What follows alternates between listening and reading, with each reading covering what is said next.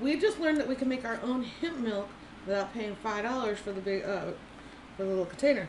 Okay, what we just did was hemp seed, regular hemp seed, hearts, right?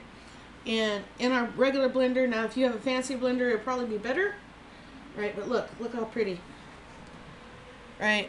The fancier hemp seed or the machines would probably be a lot better, because then you won't have little chunks of hemp seed.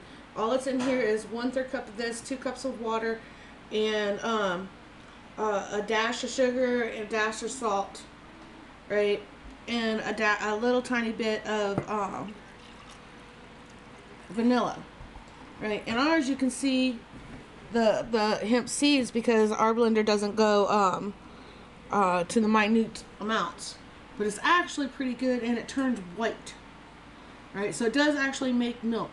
Okay, this would probably be really good for like when you're making your fuzzy flurries and what are those things, those drink mixes, the icy things, right? Where instead of adding milk, you can add like a teaspoon or a tablespoon of hemp seed, and it'll make it into a milk.